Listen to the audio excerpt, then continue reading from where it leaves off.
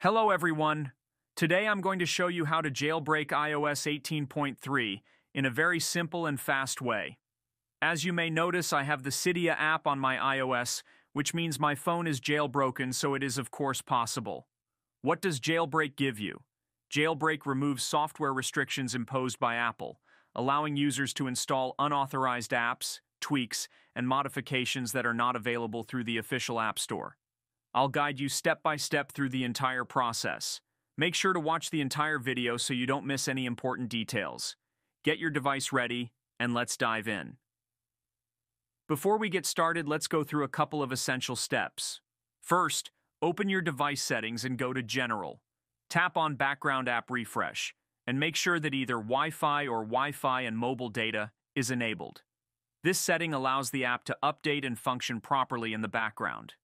Next, go back to the Settings menu and select Battery. Ensure that Low Power Mode is turned off. Disabling this option is important as it can affect the app's performance. Once you've completed these steps, you're ready to proceed with installation. Let's get started. Once you've completed the initial checks, we can move on. Open your browser and go to apriliab.com, a trusted site that hosts various modded applications.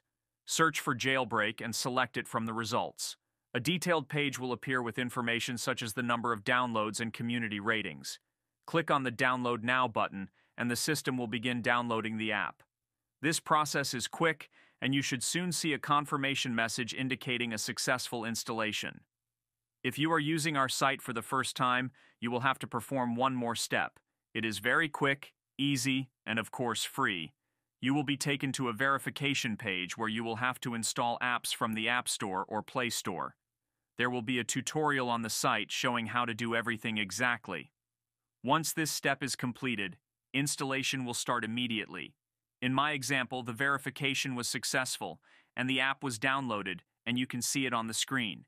Then, when you enter the application, the installation process begins.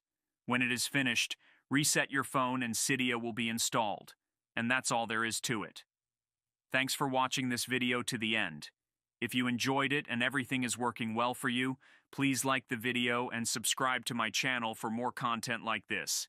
If you encounter any issues or have questions, feel free to leave a comment and I'll be happy to assist you. Thank you, and see you in my next video.